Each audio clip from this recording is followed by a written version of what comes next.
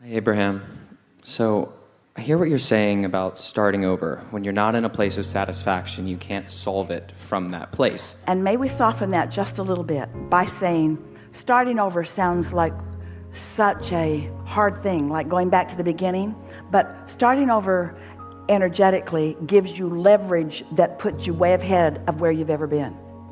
So it's like saying, I'm starting over by tapping in to the leverage that will put me way ahead of where I've ever been. Starting over vibrationally puts you light years ahead of what you've been doing with action. So get this starting over into perspective. It's not like starting over. And that's what we were meaning to say to that man who'd lost all of his money. We want him to start over and cash in his vibrational chips and discover that he's way ahead in terms of prosperity, ahead of where he'd ever been in terms of what he'd managed to amass. Just wanted to get that in there. Okay, thank you.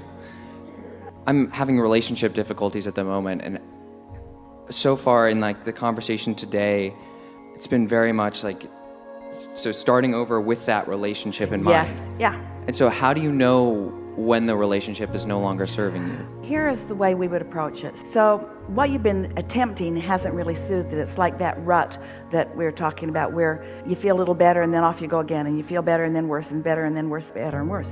But that's because you haven't really gone to the starting place. So if you go to that starting place and you know you're detached, you know you are because you've felt it. You felt the numbness, you felt the detachment, you've felt the motion of your body. You know that your source is communicating with your cells. You're feeling the ripples in your body. You've got physical symptoms that let you know that.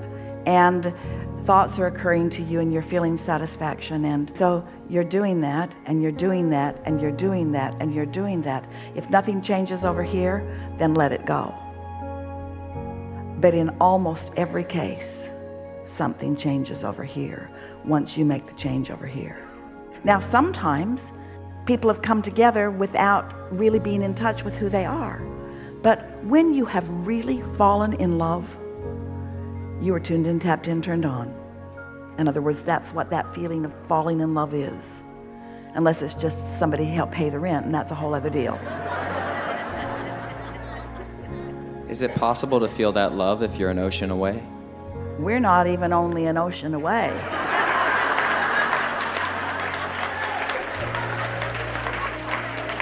In other words, when you start talking about speeds of energy that are faster than the speed of light, then an ocean away, we can't even demonstrate something brief enough. Okay. But I just don't be an ocean away from your inner being. Inner being, you're an ocean away. No, it's just that negative thought away. That's all it is. Just that one negative thought. But I'm such a present moment person, and relationships for me are about two whole people coming together and lifting each other higher. Yeah. Two becoming whole people, something more. Two whole people, but you got to be one of them. You can only be in charge of one of them. And so if it's one whole person, then there's a much better opportunity for the other one to come into alignment. But if the whole person is noticing that the other person isn't whole, then the whole person isn't whole either. So interesting. We've both got to be whole, and you're not. Oh.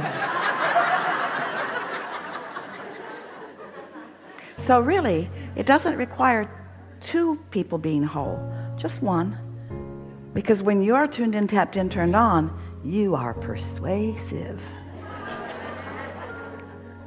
But then what about the experiencing of the here and now?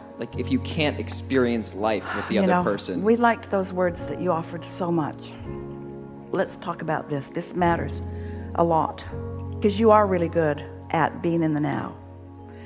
And everything that we've said all day here today was our wanting you to be so keen at being in the now that you're willing to meditate until you're really in the now, in tune with the whole of you in the now.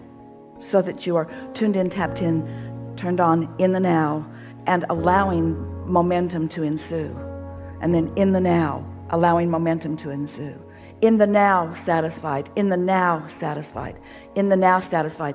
Not choosing not to be satisfied because I can't be with someone I want to be with right now. But in the now, choosing satisfaction anyway.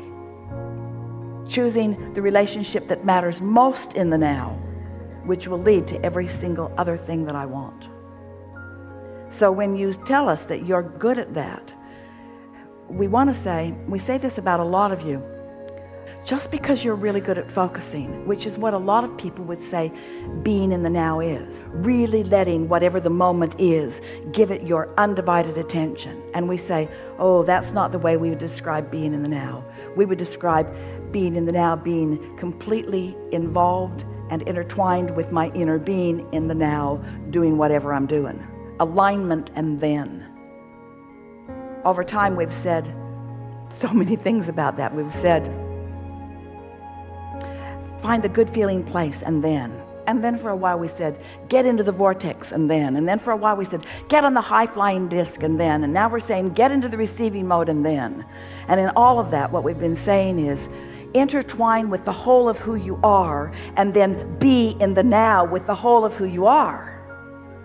And when you be who you really are, then you don't feel lonely, because your inner being is never focused upon anything that feels like lack or like absence, you see. And then as you focus upon this one you love, even though that person is far, far away, vibrationally not. How often, we know it happens a lot with you, with all of you. It happens to Esther many times every single day. At the same moment she's calling someone, they're calling her. At the same moment she's texting someone, they're texting her. And often they're saying exactly the same thing, and then they both write, ha ha, LOL. Because there it was. They were so tuned in, tapped in, turned on. There is no distance or space between. When Jerry made his transition into non-physical, for a while, Esther was so sad, and she would say, where is he, where is he, where is he? And finally we convinced her, if you will stop looking where he isn't and look where he is, you will feel so much better. And so there is a vibrational basis of this relationship, and the distance doesn't matter. You can find alignment anyway. And then the manifestations continue to come. We're not trying to talk you out of those manifestations. We want them for you. We agree with Esther. We want you to want what you want, and we want you to be so ready to be ready to be ready that there is often a full manifestation of it. But you just can't get there from there. You can't get to a satisfied place from a place of lonely, any more than you can set your radio dial on 101 FM and hear what's being broadcast on 98. Okay. Enough? Yeah, More? I got some work to do. Let's hear it. Let's hear it. Give it to us. The work that I need to do? Yeah. I just need to get better in touch with who I am. I don't feel like the one... I like to think that I'm the one that's whole. I'm looking forward to getting in better touch with who I am. And when I'm there, I know it. Yeah. And I am miserable when I'm not there, because I've been there often and I know what it feels like. And I will not put up with not being there. I'm going to be so present in my now that I'm going to demand of myself alignment first. And if I don't make it, no big deal. Tomorrow's another day, tomorrow's another day, tomorrow's another day. But I now know more clearly than ever what I want and what to do about it. We've been telling you for a while, we don't mean it anymore though. We've been telling you for a while that we would rather see you in a state of appreciation than in a state of meditation. Because in a state of meditation, you've quieted your mind way down to satisfaction. But in a state of appreciation, there's still no resistance, but you got lots of momentum going. And appreciation is right on the brink of full-blown manifestations. But do not save your appreciation only for manifestations.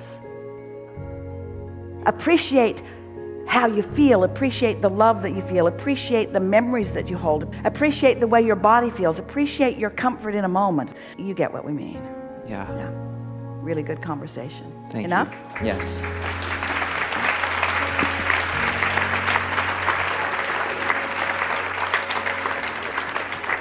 How you doing? Feeling good?